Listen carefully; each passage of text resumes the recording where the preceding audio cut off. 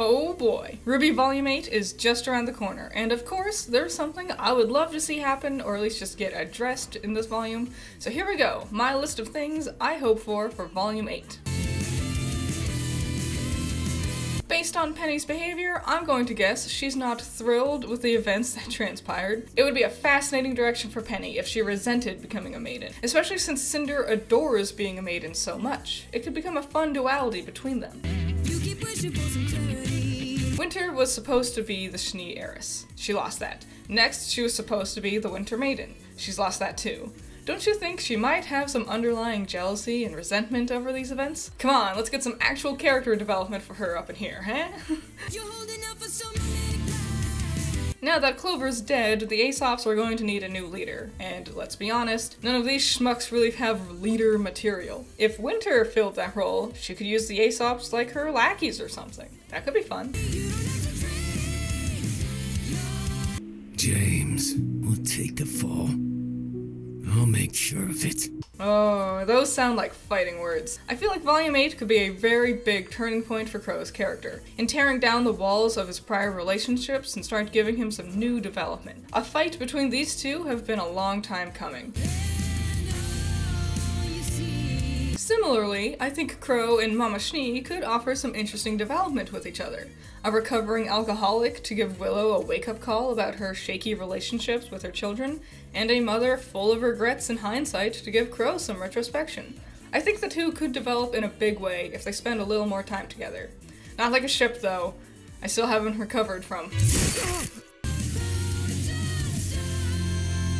I'm not sure if these two have room to keep popping up in the show, or if they'll even be coming back at all, but if the Schnees do come back in the show, I hope they can develop in a way that'll actually have an impact on the plot. Or, even better, Weiss's character development. Weiss has had a lot of character progression happen alongside her relationship with both Winter and her dad, and I do think the rest of her family could help her continue to grow. But I also don't think they're necessary for it. Willow and Whitley are really underdeveloped, so giving them some real character would be great if this is the direction they want to go with this. Not Robin. For God's sake, not Robin. But May, Fiona, and Joanna, they seem cool. I think they could be a lot of fun. Cuties, the whole lot of them. The opening doesn't need to be a 2-minute long crappy song over shots that resemble all of the first 3 episodes. Shorten that shit. I get it, they're best friends and whatever, blah blah blah blah blah. Can they please talk to literally any other characters? Yang especially? She barely talks to Weiss or RWBY, let alone anyone not in their team. And it's not just spending time with the others I want, I would love to see some real meaningful dialogue between the characters. Stop just limiting Yang and Blake's character growth to each other.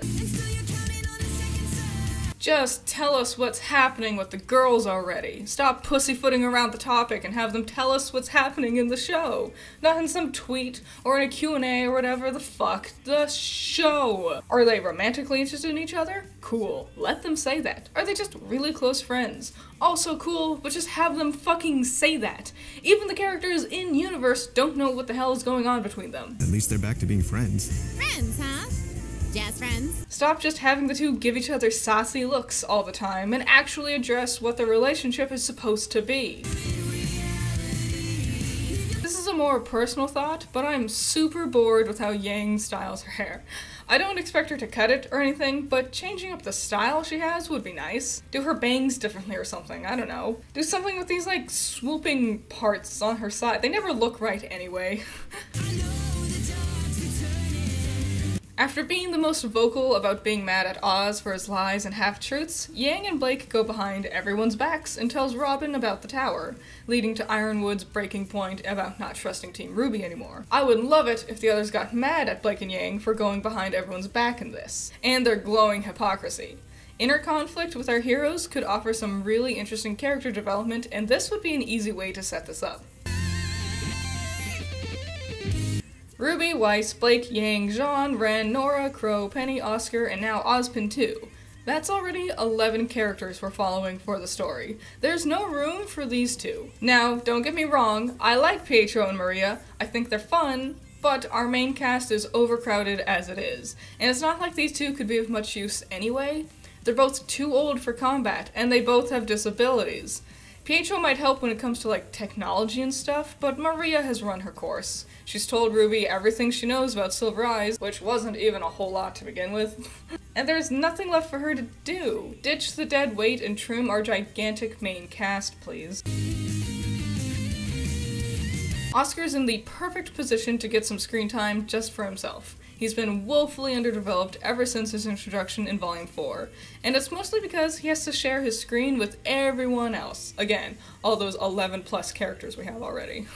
Whether it's Ozpin taking control to give the kids backstory, or sitting in the sidelines while the real fighters take center stage, Oscar never gets to do anything. Now that he's finally on his own, an Oscar-centered solo adventure might be a great way to let him finally shine. Is like, something gonna happen with these guys, or... Neo transformed into Nora and was able to trick Oscar and psych out Ren. I would love it if she got to do more things like this.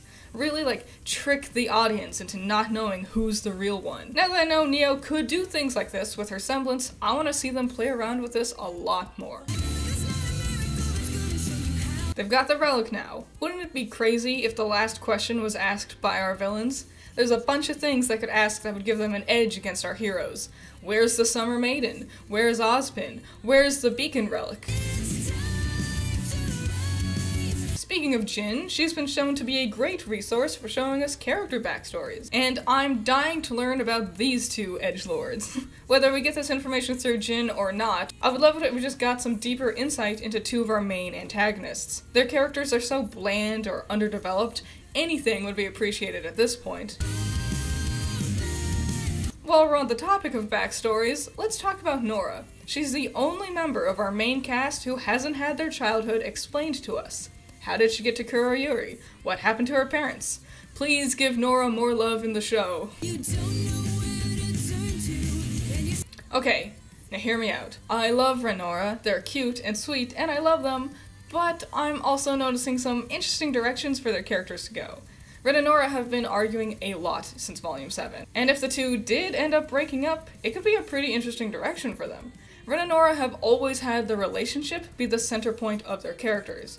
Way back in Volume 1, Nora's obviously been crushing on Ren, and their powerful friendship is a huge element for both of them. But if they broke up, then suddenly the two could develop in a ton of completely new directions. And they might still come back together again later, now with a greater understanding of who they really are, despite what their friendship means as the center point of their characters.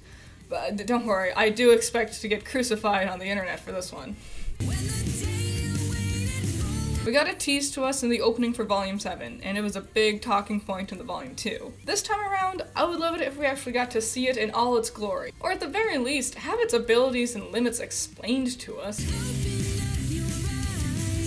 Things are looking pretty shitty for Atlas right now. If Atlas falls, it would shake up the world of Remnant in a crazy way. And what about the casualties? Everyone on Atlas and Mantle would be in grave danger. I don't know how else we could continue our story while in Atlas without something majorly catastrophic like this happening. This is a part of a little theory I have. I've noticed a trend of our headmasters dying, and I expect Ironwood to follow this trend. If Salem found him, I can see no reason why she would want to keep him around, and his death would probably leave the biggest impact since Pyrrha's. We've known Ironwood since Volume 2. He stood up for Weiss. He's doing everything he can to save the people. A little misguided, but, you know, he's trying. It would be a really big blow if his biggest fears came true. We've been finally getting more summer mentioned in the show. Just a couple of things here and there, but it's really fun. RWBY doesn't seem to want to talk about her mom very often. So now that she's starting to bring her up, that might mean RWBY's on her way to some really big character development. And with Salem's taunting during Volume 7's finale, I'm hoping we'll learn more about Summer, and I'm hoping it'll have a big impact on the plot. Or at the very least, a big impact on developing RWBY's character. And that's everything I have on my list. And just like last year, it's all because it's gonna go on a bingo board. That's right, I'm bringing back my bingo board. I'm gonna go through this volume to see if I can make a bingo out of all the things I'm hoping for. But of course, I want you to play along too. In the description, I have a link to my bingo board and also a link to a blank bingo board. You can rearrange what I have, or you can fill in the blanks and make your own thing. Go ahead and tweet at me. I'll have this is my Twitter, it's on screen. I'll also have a link in the description. Go ahead and at me your bingo boards, and let's play Volume 8 Bingo together. Okie dokie. I really hope you liked this video, and I hope you're jazzed about bingo. Quick shout out to my $10 patrons, you're all awesome. Cool Duck, Raymiel, Andrew, James Dodds, Chamomile, Valhalla Knight, Michael, Nako. Thank you all so much, you're all so awesome. I'm excited for Volume 8, it's just around the corner. I'm super excited, I cannot wait. I hope you're excited too. So yeah, I'm gonna be doing my weekly reviews again, I'm gonna try to keep up with it. Don't worry, no spoilers in the thumbnails. I would never do something like that. And yeah, leave your thoughts and opinions in the comments below. What do you expect to happen in the volume? Do you disagree with me on anything? What are your theories that you have? Any and all thoughts and opinions, leave them in the comments below, and I'll see you in the next one. Bye bye.